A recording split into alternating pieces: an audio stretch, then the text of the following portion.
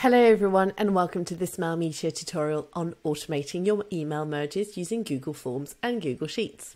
Today we'll walk you through the process step by step.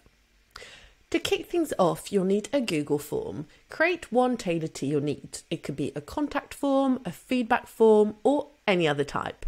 Here we're just going to select an event feedback. Here we want to make sure that we add the respondent's email. This will be helpful in our automation. So here, instead of typing the name, we'll just go ahead and type email and make it required.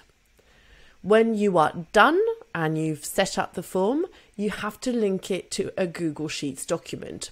This ensures that every response is neatly organized and ready for Mailmeteor to work its magic.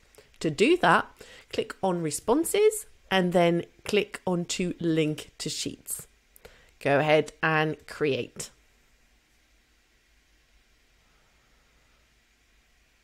Once you've shared your feedback form with your recipients, you'll see the responses recorded on your Google Sheet.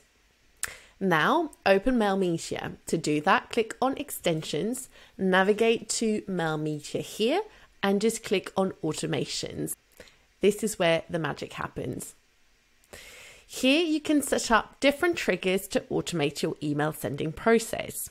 What we want to do is click on New Form Response, and then on New Form Response, you're going to add the condition that it sends an email with Mailmeteor. You have to do that by clicking on Send an Email here, and then just click here and type in your message. So here you're going to set up your email. Don't forget to add a subject line, and the column here will match the emails that you've got on your Google Sheet. So make sure it is the right one. Once you're all set, just go ahead and save. And then if you're done, just create automation. And there you have it, mission accomplished. All you have to do is open your dashboard to see how well your automation is working. Here you'll have an overview of your automation. And there you have it. Here's a quick guide on using Mailmeteor's automation to revolutionize your email merges.